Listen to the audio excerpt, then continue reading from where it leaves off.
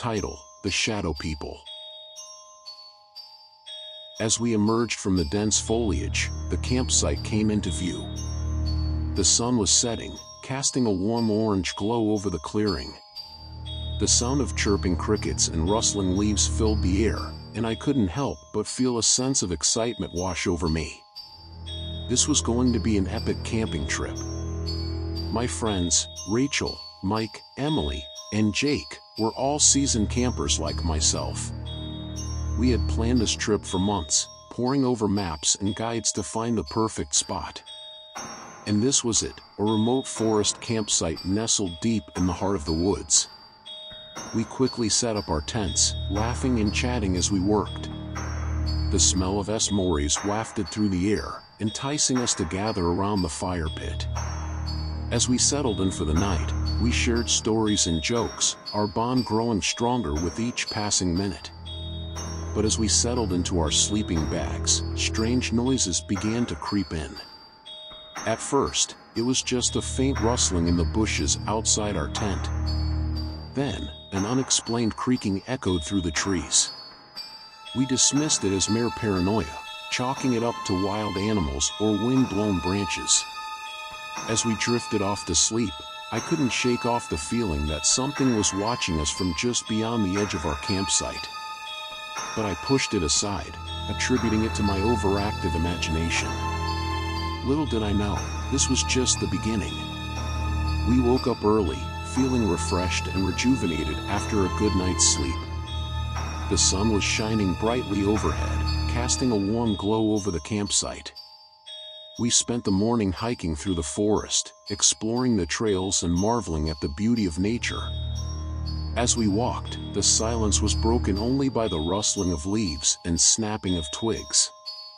We chatted and laughed, enjoying each other's company as we navigated the winding path. But as we rounded a bend, we caught sight of something that made our hearts skip a beat.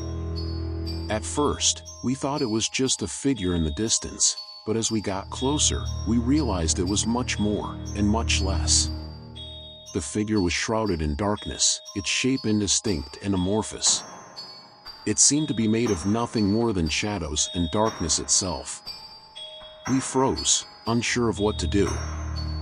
The figure didn't seem to be moving or making any noise, but it was undeniable that it was there. We exchanged nervous glances, our minds racing with possibilities. Is that a person?" Rachel whispered, her voice trembling. "I don't know," Mike replied, his voice equally shaky. "It looks like it's made of darkness." We stood there for what felt like an eternity, unsure of what to do. Then, without warning, the figure vanished into thin air. We breathed a collective sigh of relief, laughing nervously as we tried to process what had just happened. "Whoa, that was weird," Emily said, her eyes wide with excitement. "Yeah, I've never seen anything like that," Jake agreed.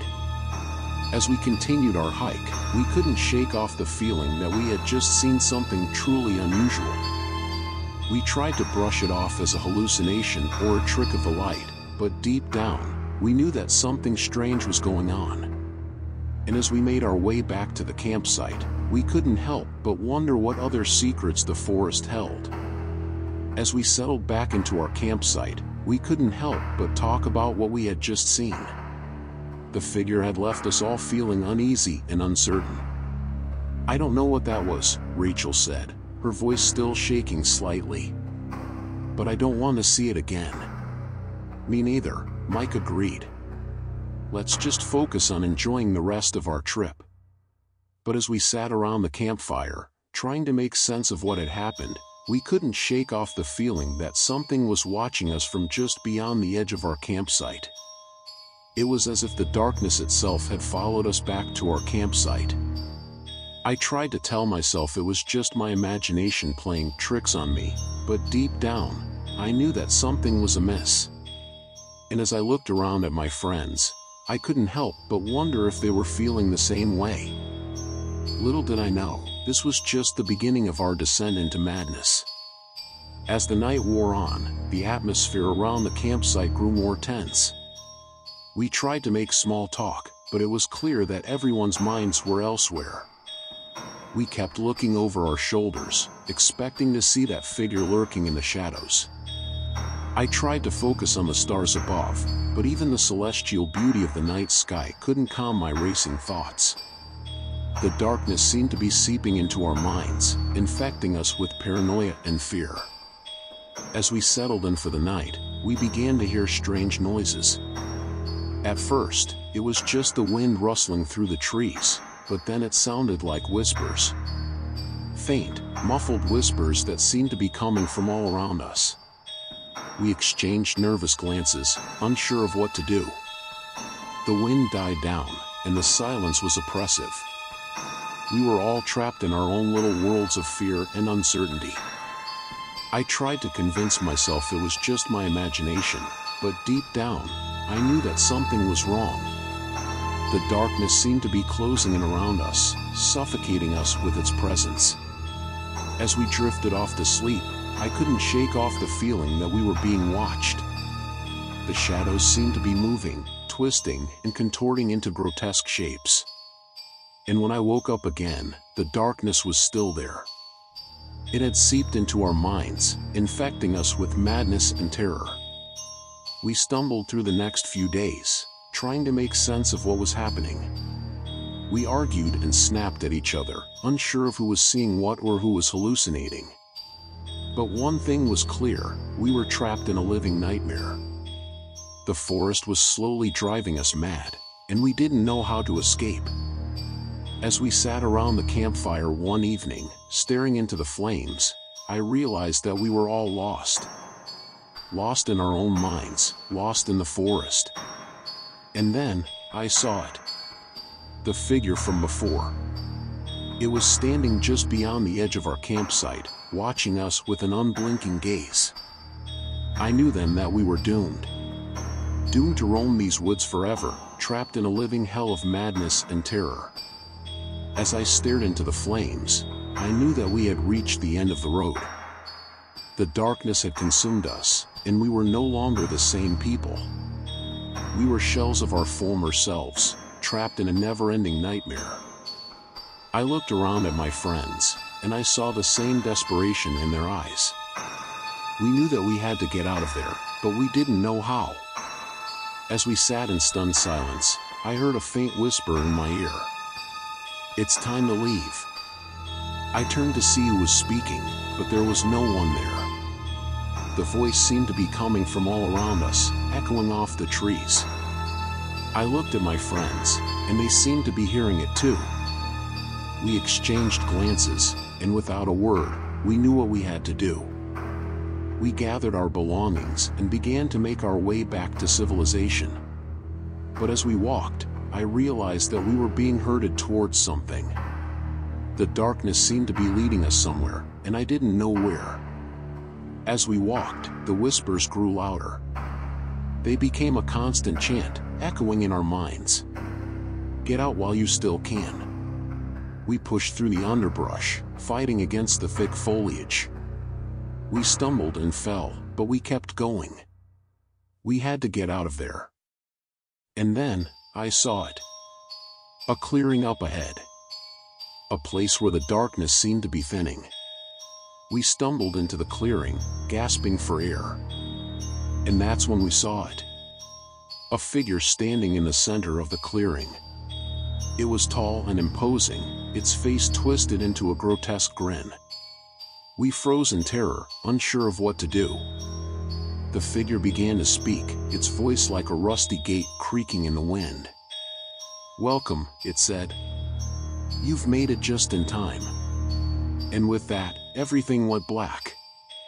When I came to, I was lying on the ground, surrounded by my friends. We were all staring up at the sky, our eyes wide with terror. And then, I saw it. The figure was standing over us, its grin growing wider. We scrambled to our feet, desperate to get away from it. But as we ran, I realized that we were trapped. The darkness had closed in around us, and we were its prisoners. The last thing I saw was the figure's face, twisted into a grotesque grin. And then, everything went black again. When I came to, I was lying in a hospital bed, surrounded by beeping machines and sterile white walls. I was disoriented and confused, with no memory of how I got there. As I slowly regained my senses, I saw my friends sitting beside me, their faces etched with concern. They were talking to me, but I couldn't make out what they were saying. I tried to sit up, but a wave of pain washed over me. I fell back onto the pillow, gasping for breath. One of the machines started beeping more rapidly, and a nurse rushed into the room. "Don't try to move," she said. "You're going to be okay." I looked at my friends, and they were all staring at me with a mix of fear and pity. I knew that something was wrong. As the nurse tended to me, I caught snippets of conversation. Something about a group of friends who had gone into the woods and never returned. Something about a mysterious figure that had been seen in the area. I tried to remember what had happened, but my memories were fragmented and unclear. I remembered the forest, the darkness, the whispers. But everything after that was a blur. As the days passed, my memories slowly returned. I recalled the figure, the clearing, and the feeling of being trapped in the darkness. But there was one thing that didn't add up. The figure. It was too human. Too twisted and grotesque to be anything other than a person. And then it hit me. The figure wasn't a creature at all. It was one of us. One of our friends who had been driven mad by the darkness.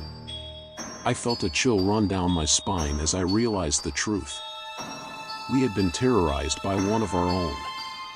As I lay in the hospital bed, I couldn't help but wonder how many more of our friends were still out there, trapped in the darkness. And how many more would be consumed by its madness before we could rescue them. The darkness had claimed us all, but it would never truly claim us again. We would fight back, no matter what it took.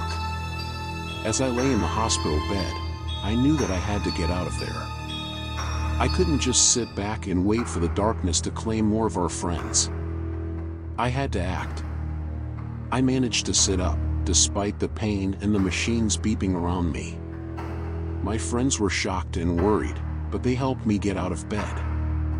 We made our way to the hospital's emergency room, where we found a group of doctors and nurses trying to treat the others. They were all traumatized, but they were still alive. We knew that we had to act fast. We couldn't let the darkness consume them too. We gathered a team of medical professionals and set out to rescue the others. We scoured the forest, searching for any sign of our friends. As we searched, we found more and more evidence of the darkness's power. We found abandoned campsites, overgrown with vines and moss. We found abandoned cars, covered in rust and debris. But we also found signs of hope. We found small notes, scrawled on rocks and trees. Notes that said things like "Don't give up" and "You're not alone." We followed these signs, driven by a sense of determination and hope. And finally, we found them. They were huddled together, their eyes wide with fear. They were trapped in a clearing, surrounded by darkness. We rushed towards them, shouting their names and trying to calm them down. It took us hours, but slowly but surely, they began to come back to us. We got them out of there, one by one. We got them back to the hospital, where they received medical treatment and therapy. It wasn't easy. It took months, maybe even years, for them to fully recover from their ordeal. But slowly but surely, they started to heal. And as they healed, we started to rebuild. We started to rebuild our lives, our relationships, and our sense of purpose. We never forgot what happened in those woods. We never forgot the darkness that had consumed us. But we learned to live with it, to face it head on. And in the end, we emerged stronger and more resilient than ever before. The darkness never truly left us. It's still out there, lurking in the shadows. But we know that we can face it. We know that we can overcome it. We've learned to be vigilant, to be prepared for anything that might come our way. And we've learned to rely on each other, to support each other through the darkest of times. The story of our journey is a reminder that even in the darkest of places, there is always hope. And it's a reminder that even in the face of overwhelming terror, we can find a way to overcome it. And so, we'll continue to face whatever comes our way, armed with courage and determination. And we'll always remember that no matter what darkness may come our way, we'll never be alone.